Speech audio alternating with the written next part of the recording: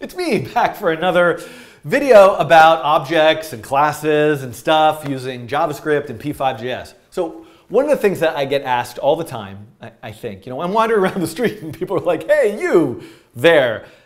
If I made a bunch of bubble objects in a canvas in the browser, can you imagine if this actually happened to be on the street? And I want to interact with them with the mouse individually. How would I know if the mouse is hovering over one versus the other? How would I deal with that? Well, a little bit of an aside first so this is what I want to implement in this video. How can you have the user interact with individual objects? How do I set up the code to make that happen? How does this work? So here's the thing.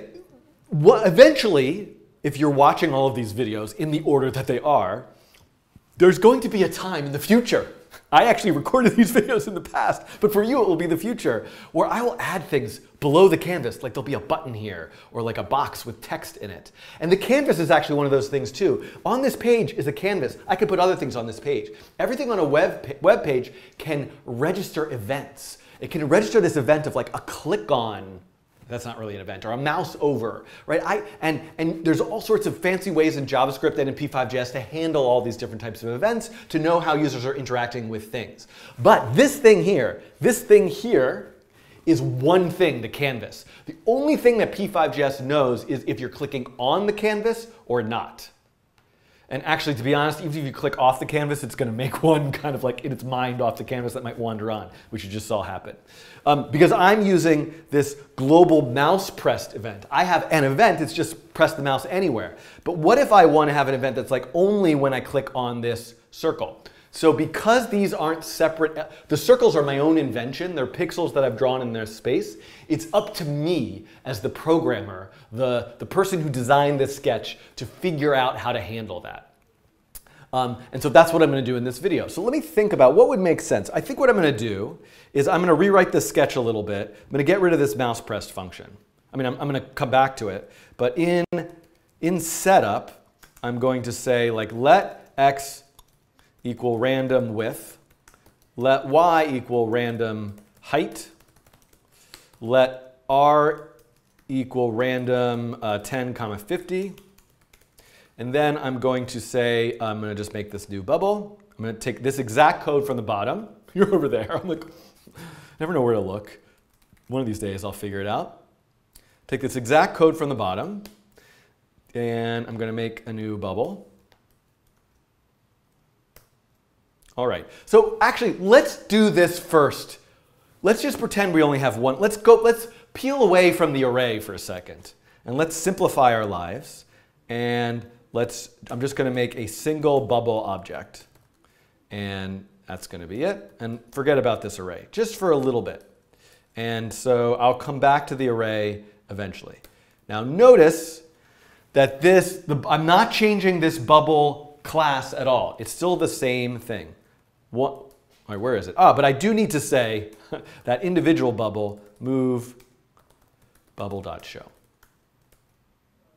So what I want to do is I want to have something to happen when I click on that bubble. So your first instinct might be, aha, well there's this mousePressed function that I can write out here.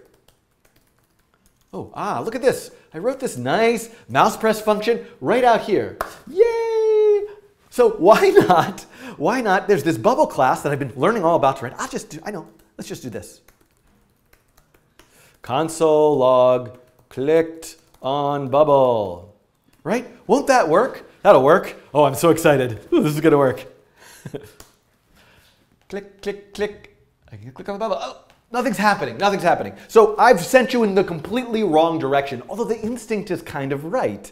Yeah, this is a function that's just out in the wild. It's global, so it's for any mousePressed. This is a function that's inside of the bubble, so it's fine. But here's the thing. This function mousePressed is a special function that p5 recognizes, just like setup and draw are special functions that p5 recognizes. p5 is not going to go inside of these new classes that you write and somehow recognize that you have a mousePressed function, know where the object is, figure out this is not part of its capability. I don't even know how it could even be capable of that. But there isn't any reason why I couldn't write a function, and it's a little bit problematic for me to call it mousePressed. So maybe I'm just going to call it let's just call it like clicked for right now. There's no reason why I couldn't, inside of the mousePressed function, say, hey, whenever the user clicks the mouse, I know that globally, why don't I just call a function inside any of my objects that need to handle that click? So I'm going to say bubble.clicked. So now, look at this. It's going to work. Oh, let's get a bigger one. It's going to work. Okay, I'm going to click on it. Click on it. Ah, look, I clicked on the bubble. Look, let me do it again. Oh, I clicked on the bubble 3 times. I'm going to click out over here now. 6 times, 7 times, 8. So here's the thing. Remember, this is a global mousePressed. So I can call my function on this bubble object, but it's just going to do this every single time. It's up to me to write some code to figure out wherever I click the mouse. I know where the bubble is, and I know how big it is. If you know the X, the Y, and the R, we can write some code. So I could say something like, if, okay, well, okay, so here's a little bit of a moment here. Let's say one of the things I need to figure out, and I've probably done this in other videos, but this seems like a nice time to talk it through, is if I have a circle, how do I know if a point is inside the circle or is outside the circle? Because what I'm trying to do is figure out, is the mouse, that's the mouse arrow, did it click inside or outside or inside the circle? I could ask the same question for a square. I could ask that question for a triangle. I could ask that question for some arbitrary, strangely shaped polygon.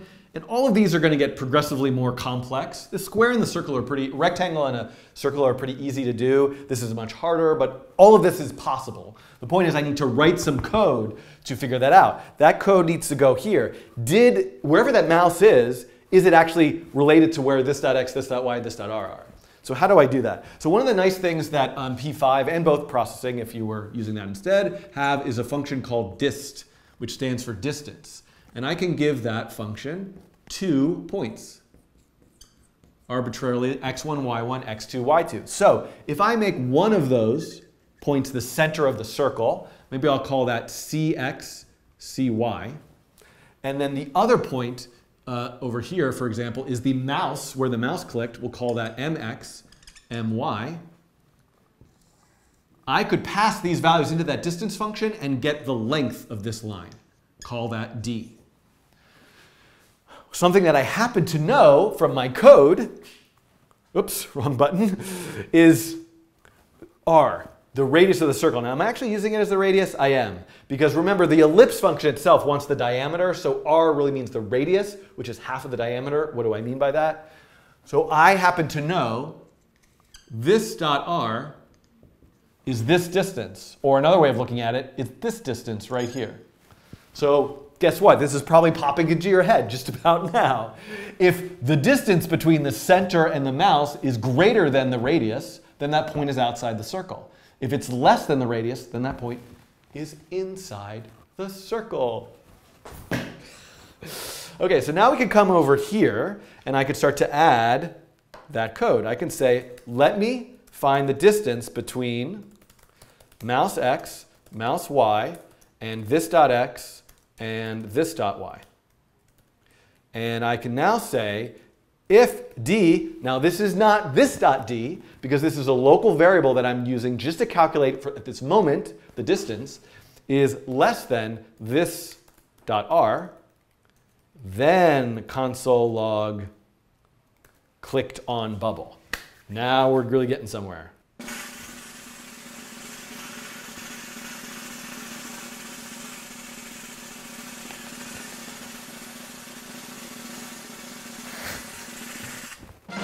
Okay, so this is a moment of success, and that was really loud. I don't know if that's going to ruin this video. So what I've now successfully done is I'm able to determine and only print out this statement. So what's the full story here? This is where I know that the mouse has been pressed anywhere. So it's up to me to now to say, like, well, if the mouse is pressed anywhere, let's check if the mouse is pressed for this bubble. And guess what? Let's go back to the array now. Let's put this array back. Let's make this a single bubble. Let's put that into the array. And now this loop here, just like in draw, when I want to move and show everything, there's no reason why I couldn't, when I click the mouse, use that same exact loop and just call clicked on all the bubbles that are in that array. So let's see if this works.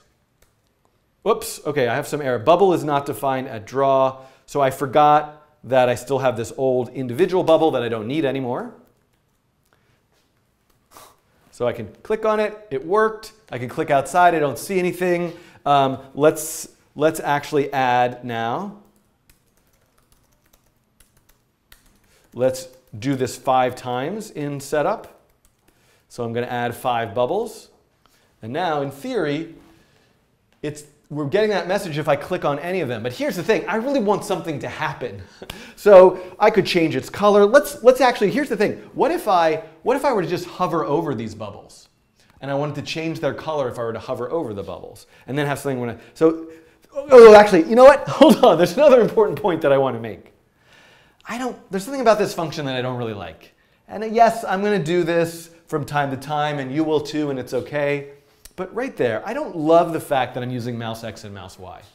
Those are global variables. In theory, I want my bubble class to only know about itself. It doesn't really need to know about the outside world. It doesn't have to know it's on a canvas, that there's a mouse.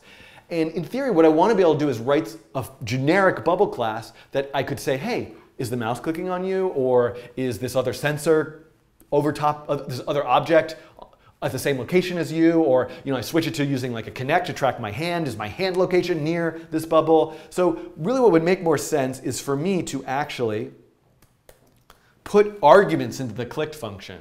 And again, I'm doing this sort of awful thing where I'm giving them the same name as arguments as properties of the class itself. I'm giving these parameters x and y the same name as this.x, this.y, but JavaScript is very good at distinguishing because this x and y are the ones that are coming in through the parameters, and these here are the properties, this dot of the object itself. But maybe if I want it to be like a little less confusing about it, I might say like px, py for like pixel x or pixel y or something like that. And so now what makes more sense is what I really want to do is pass in mouse X, mouse Y. Because what I want to do when the mouse is pressed is ask, does this point, and really I might do something like contains or inside or it includes, like so I could name that function in some other way because really what I'm asking is that point inside that object? So interestingly enough, what I could do is let's give the bubbles a color. I'm going to give it like a brightness and make it 0. And I'm going to say fill this dot brightness, and I'll give it some alpha. And then what I'm going to do is when I've clicked on them, I am going to say this dot brightness equals 255.